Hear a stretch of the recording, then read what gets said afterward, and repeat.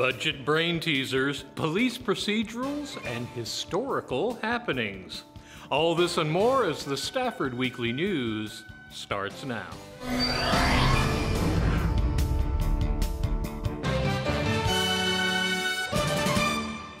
Welcome to the Best of Community edition of the Stafford Weekly News. I'm Randall Williams. This season opened with SMSD's budget being approved for the school year, but it was a hard process with ramifications for the coming year. On August 21st, SMSD passed its budget for the coming year. And recently we spoke to Superintendent Robert Bostic about why this was a difficult year.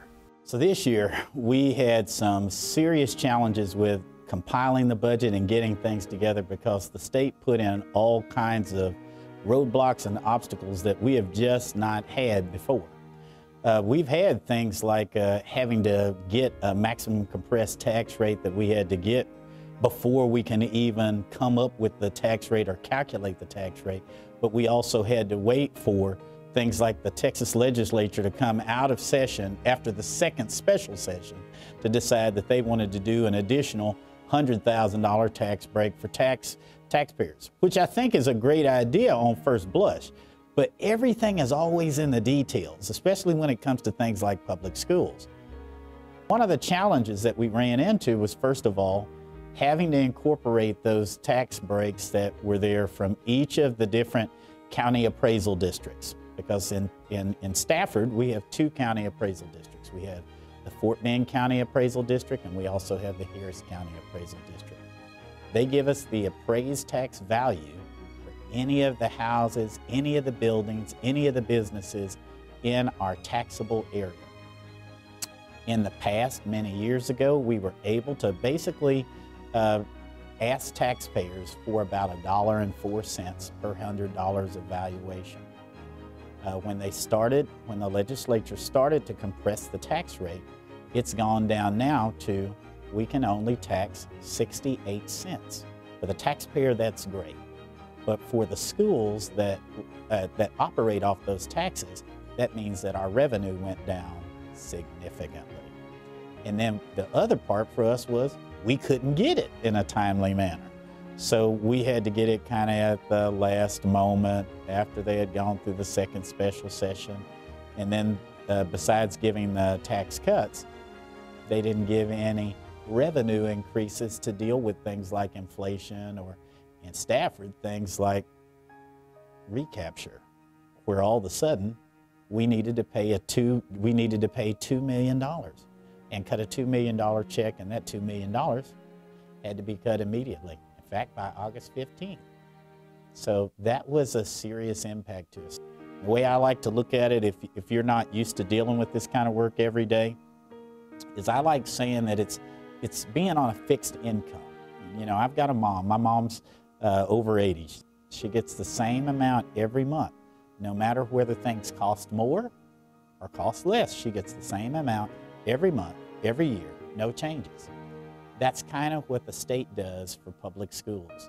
They put us on a fixed income, and that's kind of where we are. The problems that I think will continue to kind of dog public schools, no matter what has occurred, is if the legislature continues to fail to act to fund public schools, you're going to have, larger classrooms because we won't be able to afford that. You're going to have probably some decrease in some programming that we have around there. So some of the programs that are not included in what we call the basic programs that the state of Texas pays for in their formula. Because in order to come up with that fixed income amount, they have designated basically how much they'll pay per student and what kind of programs are required by the state through the state's curriculum and those kind of things, which we follow. We're willing to follow those, and we're assessed on those. But the things that they don't assess and they don't pay for are some of those things that I call that are like value added. So the state doesn't pay for, anything that we do with infant care in Stafford. We do that. We think that's the right thing to do, right? And so that's what we do. The state does not pay for, for pre-K instruction, they'll pay for part of it for pre-K instruction. But we think pre-K instruction is smart because that's what helps to raise our academics. It also helps to make sure the kids are on a good and level footing. So we've done what's there. But those are things that we have to look at and evaluate. Things like we've got a great early college program. Where, like right now, we have put out so many outstanding early college graduates, and we've done it with our tax dollars here for years now. I think this is my 4th or 5th year getting this out, and we had 78. I mean, we're getting close to. We've got more than a third of the senior class with associate's degrees before they get high school. That's not fully covered. That's not covered by state money. So we always have to supplement that program with dollars that we would get through the state that we now no longer get. I've never had a kid who ever asked, or a parent who said, please give me the best 2nd or 3rd class education that you can give me. Never had a person give me that. No one. I've been in education for almost 40 years, and I can guarantee you I've never had anyone tell me that.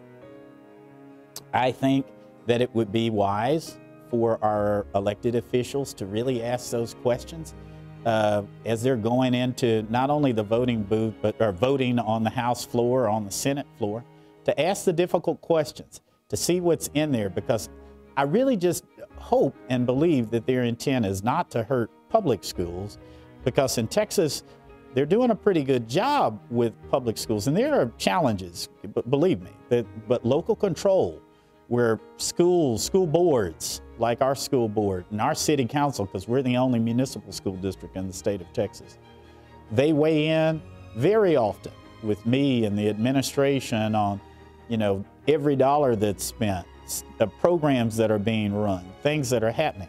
And those are the things that are affected. And it's painful and challenging when I can't give them an answer that I think would have some solid footing, that even deals with things that I would say with integrity and say, yeah, I think that's a good idea.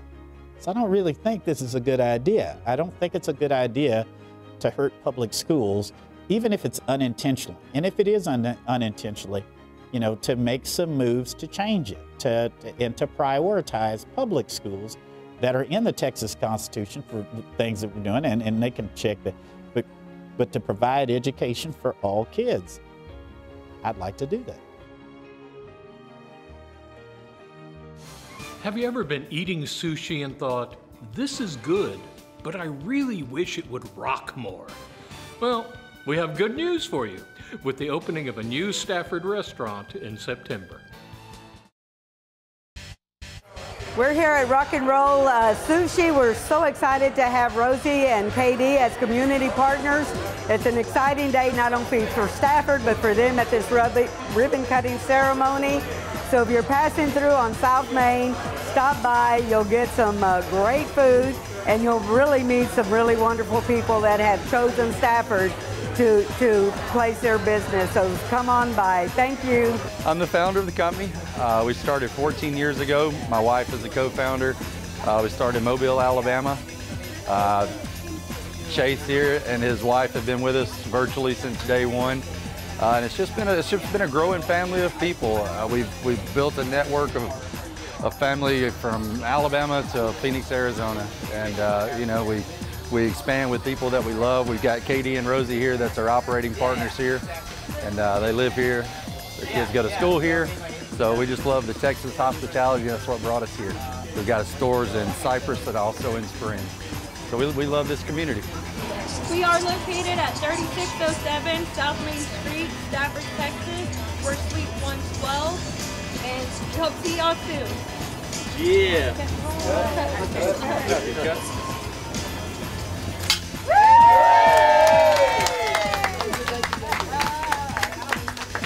It came from really going and seeing the same exact thing every time we would go eat sushi. We said, you know what? There's got to be a fun twist to this. So we basically took the same traditional concept, blended it with some rock and roll, and it turned out to be a pretty good mix. Hello, My name is Alice Chen, Stafford City Council member. Today we are here to join the grand opening ceremony for Rock and Roll Ruth's Sushi Place.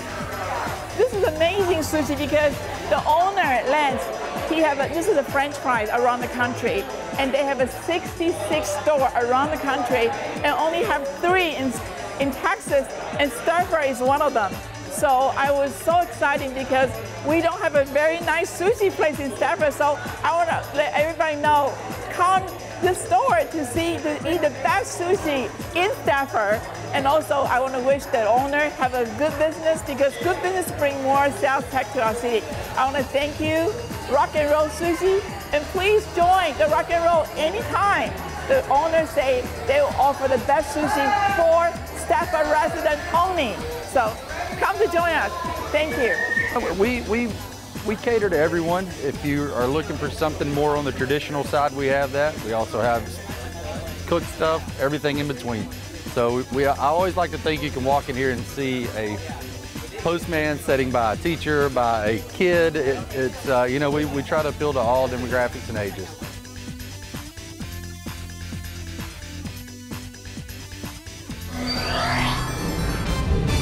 Venerating veterans, next. In Stafford, diversity is not just a number, it's who we are. When you are here, you become part of the story. You can sleep well knowing we're always on the job and looking out for you. It's a great place for growth and opportunity. Tradition starts here. We teach your children and we stick around for your grandchildren. We are one, we are Stafford. This is the city of Stafford, and we are one. Crime is an unfortunate fact of life. We just hope it doesn't happen to us. But a major crime took place in October here in Stafford, and our police department raced against time to save a life. Recently, the Stafford Police Department held a press conference about a major local crime. On Wednesday, September 27, 2023, at approximately 6:04 a.m., the Stafford Police Department received a call in reference to a kidnapping at the 1700 block of Pecan Lane. Upon arrival, patrol officers made contact with the victim's husband, who stated his wife was leaving for work when she was attacked by 3 men outside. The 3 men scuffled with his wife, forced her into her own vehicle, and left the location. The husband attempted to help his wife, however, they pointed a firearm at him, at which point he retreated. Shortly after, the suspects demanded a ransom payment of $10,000 or threatened to cause bodily injury to his wife. Detectives made location and learned that a neighbor observed a suspicious vehicle parked around the corner. He described it as a black Dodge Ram pickup truck. We were able to utilize surveillance and video cameras nearby, where we located the suspect's black Ram pickup truck, along with the victim's vehicle that had hit the same cameras multiple times. With the help of the FBI, we were able to locate the victim's last known location via her cellular network, or cellular data, which was in the Sugar Land area. We contacted the Sugar Land Police Department for assistance, and they were able to locate camera footage of both vehicles traveling together. The owner of the black Ram pickup was identified as Brian Rodriguez. During the investigation, detectives learned that the victim actually worked with Brian Rodriguez in the past. We were able to get Brian's contact information, and again, with the help of the FBI, we were able to pinpoint his cell phone on Galveston Island. We contacted the Galveston Police Department, who was able to locate the black Ram pickup truck, and they were able to rescue the victim. When they found the victim, her head was covered with a black sheet. Her hands were tied behind her back, and they placed 5 suspects in custody. They were identified as Jose Gonzalez Hernandez, also known as Brian Rodriguez, Claudia Elizabeth Rojas, who is the wife of Jose Gonzalez Hernandez, Pablo Mendez Cruz, Kelvin Gustavo Cruz, and Williams Noe Redondo Ramirez. Received a call at 6 a.m. and we've located the victim at about 1 p.m. That is extraordinary. It was a collaborative effort between multiple law enforcement agencies. The City of Stafford Police Department took lead in the investigation. Our detectives did a phenomenal job. They worked as a team back there, and with the help of the FBI, the Sugar Land Police Department, and the Galveston Police Department, they were able to save a life. And for that, our detectives deserve to be commended. It goes back to the saying, if you see something, say something. The neighbors next door to where this incident unfolded, very vigilant. They saw something that seemed out of place to them. They told us, and that is how we were able to locate this victim. For Stafford Weekly News, this is Randall Williams. Veterans Day was November 11th. It's an important American tradition to honor those who served and sacrificed for our country. This year, the celebration moved to City Hall.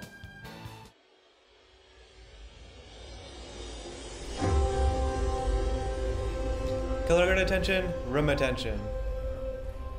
Color guard forward march.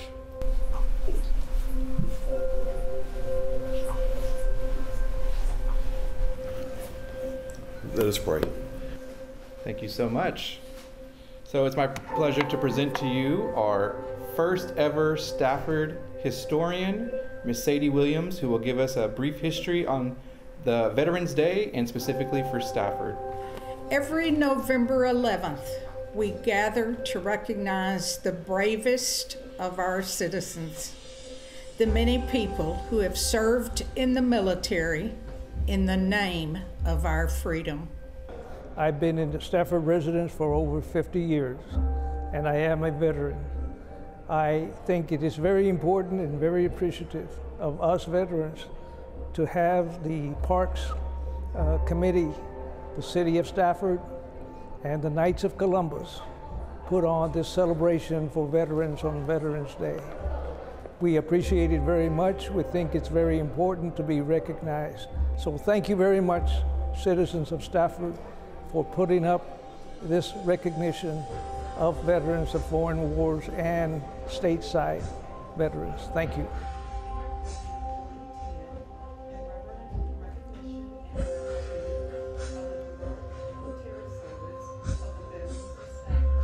I'm the commander for the VFW Post 4010, and we'd like to thank everybody around Stafford who presented this trophy to us, this plaque, and we're honored to have it. This day is the Veterans Day, and that's for all the veterans, it's for all of us. And we appreciate everybody honoring us and respecting us with this day. It is a pleasure to have all of you out here. I want to make sure we're recognizing our elected officials and other honorees, especially our veterans, but I'll start with our mayor. I am very glad we are honoring the veterans every year, and today happens to be that day. And I am glad all these people came here honoring them because they deserve it. They were the ones who put their lives on line to protect us, protect our country. So that's the reason our country is together today, and that is the reason the price they paid is the main reason that we are enjoying the liberty today. We are here today to celebrate the Veteran Days. We always remember freedom is not free. The veterans of our military service put their life on the line to protect freedom we enjoy. They put their life for our country too. So we want to be special thanks for all the veterans. Thank you for your commitment and your service and your sacrifice. Today we're here to go ahead and honor our veterans. It's a very important day because of the service that they provided for our community, as well as those who went ahead and paid the ultimate price. We should be giving them thanks every day, but today we highlight and honor their commitment and what they've done for our communities and our people and our families. Happy Veterans Day. This is a day where it's about reflection, thinking about those that served. Personally, I have had both my family, both of my granddads. My granddad on my mom's side, he served in the Korean War. He was one of the first officers to actually work in the desegregated Army, and he was an officer. Thank y'all for what y'all do. Thank you. I'd like special remembrance for my dad who has passed away. He served in the Coast Guard, went in the early 40s. Veterans Day is very important. Being on the Parks Committee as the chair, we wanted to have our first event to honor our veterans, to make sure that they receive the respect and the honor that they deserve, because they have sacrificed or been willing to sacrifice their lives, putting themselves in harm's way. And we're so grateful for those that made it home. We want to honor all of the people that have served from Stafford and throughout the country. Cookie commencement next. You can try, but you won't find another city like Stafford, Texas. Serving our community just like you like it. Taking care of you and your home since 1945. We believe in STEM to learn and STEM to earn. We're heading into college certified and career ready. As a former student of Stafford, I take pride in keeping our classrooms safe. We are Stafford, we are one. The Stafford Historical Society has been preserving the city's history for, well, let's just say a long time. And the major force behind it for many years is Sadie Williams. Sean Pettit sat with her for a few questions. The mayor's mother was at the time president of the Historical Society, and she said, I'm getting old. She said, I'm almost 95. You need to take over, and you need to, you've got a lot of history. So I don't know, I kind of followed in her footsteps, I guess, and then started doing that. I lived in Stafford most of my life. When Grandma and Grandpa first moved here, they first lived out on Mueller Road off of Murphy Road. And they didn't even have time to unpack the truck, and neighbors were coming over bringing them things like a big bag of potatoes, or, you know, I mean, you could make a meal with potatoes, right? And so people were very friendly just at the beginning, you know. My grandpa and grandma had moved here on this property. She had her 10th child and she died. So Grandpa was left with 10 kids to raise, and he did a lot of truck farming. And then the kids, and he had a big barn out here. I remember that barn so well. Anyway, a good place to play hide and seek. So you could go in the barn, nobody ever suspected you were in there. But every one of the children had a chore to do. And my mother's was the baker and the cook in the house. I guess I would have to say I wished I was just, you know, a toddler, but I wished I was older when they were doing that gambling and bootlegging, because I think that was very interesting. You know, the gambling and them, you know, they have so many interesting stories to tell, you know, and they still tell them, you know. So it's really, to me, that was probably one of the most interesting times. They seem to always bond together. Like our church had been destroyed by a hurricane, and you know, they all get together, and they had money for their bootlegging, but don't think they had money for the church. They always supported the church. They were big time givers and spenders, and you know, it was rewarding to see that, you know, to see them give so much to a place that they loved, you know. We've always seemed to be close-knit, like you said, and everybody care for one another, and it's just been remarkable. Do you have anything you want to say to the citizens of Stafford? No, I would just like to say it's just to get involved with the school, the city, or both, And you really can do both. I've been doing both for quite a few years, and I love it. Do you like cookies? Everybody likes cookies, right? Well, Stafford has a new place to get warm, out-of-the-oven cookies. It's in the Grid, and Sean Pettit was there because he likes cookies.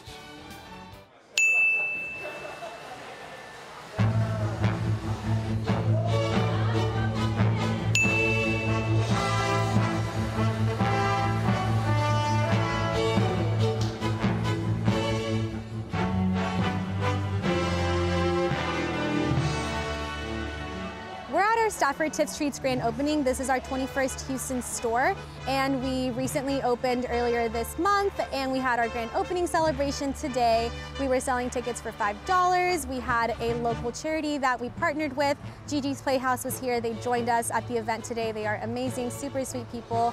I'm not exactly sure how it came about, aside from that I think one of the store managers volunteers at our location. So we're about 90% volunteer driven at Gigi's Playhouse. So we get quite a few community members who know who we are. So we were selling cookies, dozens for $5, and all proceeds were being donated to Gigi's Playhouse. We were selling up to 700 dozen. We sold nearly 700 dozen today, so that's amazing. All proceeds will be donated to Gigi's Playhouse. And we were just so excited. We had an amazing crowd out here. We had the first 100 people in line received a $50 gift card to Tips Treats. We had a raffle that was going on. Anyone in line by 8:45 in the morning was entered into the raffle, and it was a grand prize of $250 gift card, a $200 gift card for our second place winner, and then a $100 gift card for our third place winner. And we had all of our winners, a lot of fun stuff as well. We had some fun music going on. We had people dancing. We had people really excited to be here. We also had some trivia going on. We were asking some Tips trivia. She baked him some warm cookies, and that was the first warm cookie delivery in our company. People got to win some Kendra Scott prizes. They got to win a Tips t-shirt, a Tips tote bag, just a lot of fun goodies, just a lots of fun, feel good overall event. It was an incredible turnout. We had 100 people in line before 9 in the morning, so that was amazing. It was great to see the community come together for our event and to benefit Gigi's Playhouse. We try to be out and about in the community. One of our missions is to bring awareness about Down syndrome to the community. Opened in 2015. And we're now on our third space because we keep growing and finding more and more families who need our services. I am a huge fan of Tips Treats. I wish I had more time to bake myself, so if you can't do it though, Tips Treats are the best, and especially when they get served with their cold milk. Say you love their cookies? I love cookies! So we started Gigi's because of my daughter Sadie. When she was born, we did not know she was going to have Down syndrome, and we were looking for resources and just wanting something that was not only for her, but for our family and for me as a mom as well. So we found them just online and researched and really appreciated that they believed in all individuals, not just the cute little babies, but adults, and wanted to provide them amazing opportunities, and we just felt it was what we were called to do. All of our programs are free, so we don't charge anything for our families, so anything people can do to help us is amazing. I love Gigi's. I love Tips Treats. What's your favorite type of cookie? Chocolate chip. We were expecting over 200 to 300 people. Normally for our grand opening events, we have 100 to 250 people for sure coming, and we surpassed that today. So it was incredible to see the community come together once again and just enjoy this event. It was great, and we're really excited to be part of this community. That's a wrap on our news for this week. Thank you for joining us.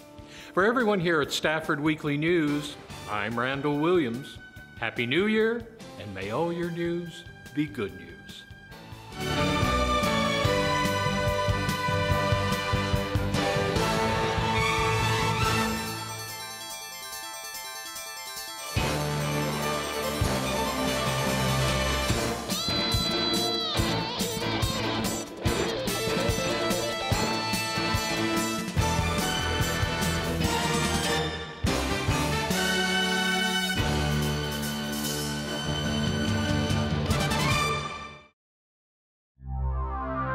This program was produced on the Stafford campus of Houston Community College.